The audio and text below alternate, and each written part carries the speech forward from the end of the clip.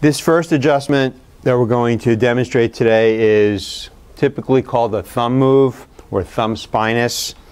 It involves using the thumb index web over the traps and placing the thumb next to the spinous process.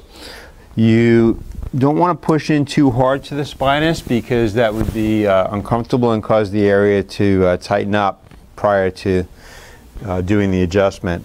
So the contact's in place, the entire web is engaged, the patient's placed in lateral flexion and rotation until that spinous starts to come into your thumb. So let the spinous come to you during the setup.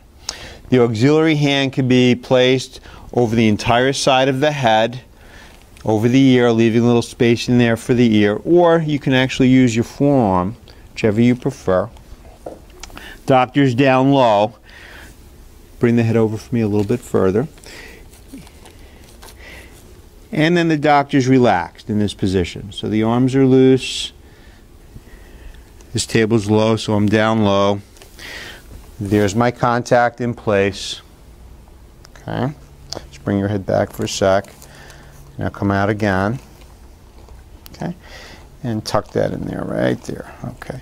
So doctor's nice and relaxed, and the thrust is a combination of both hands just following through with the HVLA. Okay.